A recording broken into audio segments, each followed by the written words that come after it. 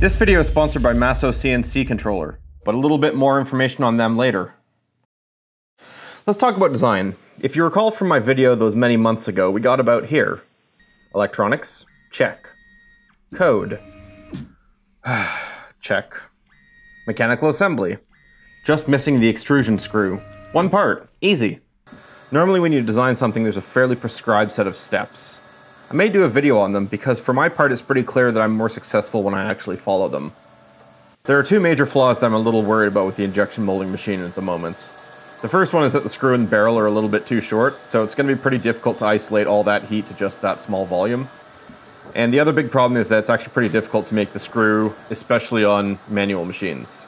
So the screw and the barrel are short. There's not much distance between the extruder heat source and the rest of the machine, and most of that distance is through aluminum, which is basically a really good conductor of heat. The first few parts might be great, but after the 10th, the entire machine might be 200 Celsius and the electronics might have melted. There's also no water cooling, although fortunately there's a little bit of space to add some. So for the screw, not designing something that can be easily machined is a pretty rookie mistake. We've all heard stories of parts that had to be gun drilled because the junior engineer accidentally set his hole wizard in SolidWorks to through all, not blind hole 12mm deep. Peter Stanton would then shrug and start work on a new drilling fixture. Modern machines make it much easier to be sloppy. If I designed the screw just like this for work, I wouldn't have felt too badly about it and I probably would have sent it out. Any machine that can cut the gullet of an auger like this should be able to do a taper as well. They could probably have even buried the helix without too much difficulty. This would be made on a CNC lathe with a live tool and probably hand programmed since the moves are fairly rudimentary. Provided I can communicate what's needed to the machine shop, the machinist will be able to handle it. Granted, if I had to spend cold hard cash on it, I probably would have done more heat transfer calculations to make sure the screw wasn't too short. When it comes to me, and many of you, not having access to a CNC lathe with live tooling is a bit of an issue.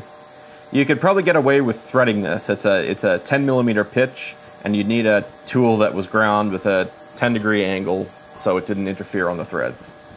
I can barely grind coffee, let alone a tool like that. I tried it quickly, it didn't work out so well.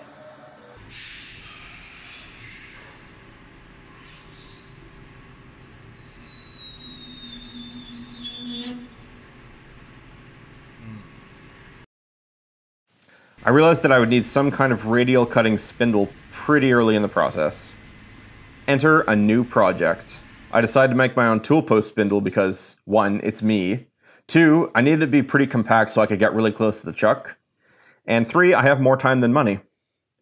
Remember when I said there was a fairly prescribed set of steps when designing something? Let's forget about those and skip ahead to CAD.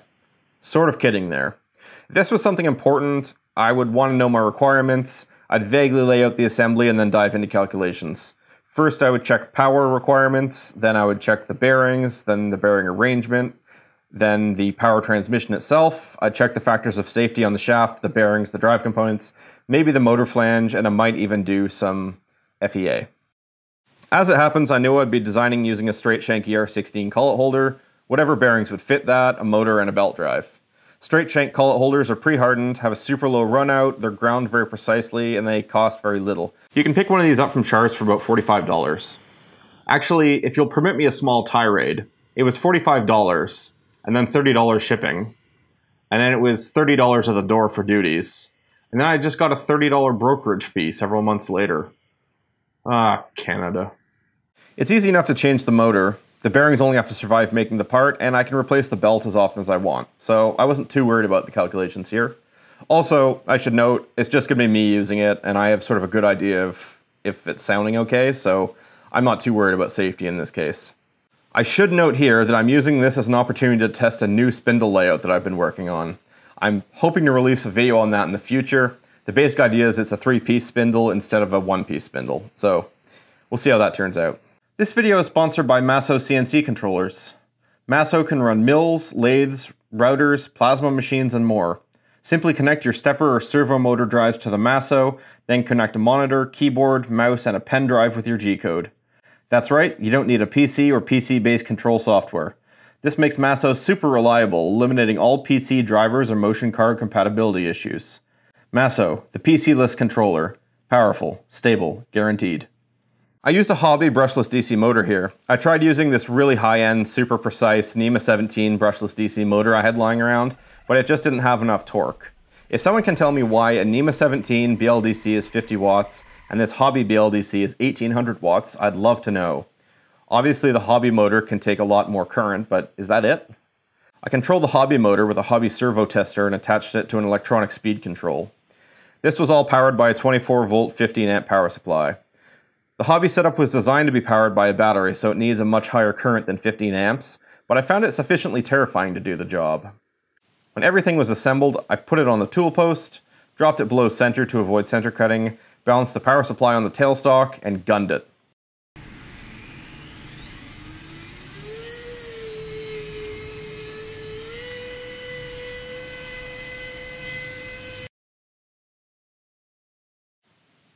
I use scrap end mills because our shop has high standards for end mill condition, and this is at best experimental.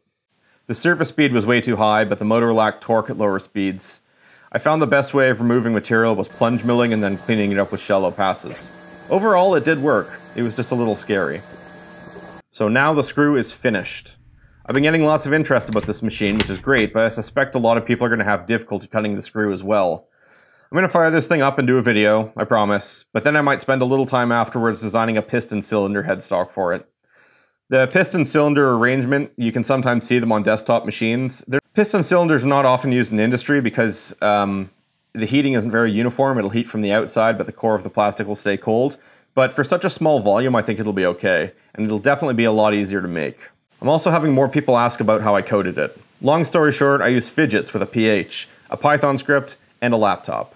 I wouldn't recommend it. It's complicated, it's object-oriented programming. I still don't feel like I understand how it's working, and I'm a little embarrassed to show it to people.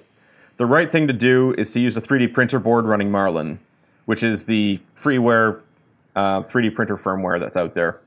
Most 3D printers use a huge list of G-code commands to set temperatures, run axes, etc. So I think the very easiest thing to do would be to make a G-code translator and just use a plug-and-play 3D printer board.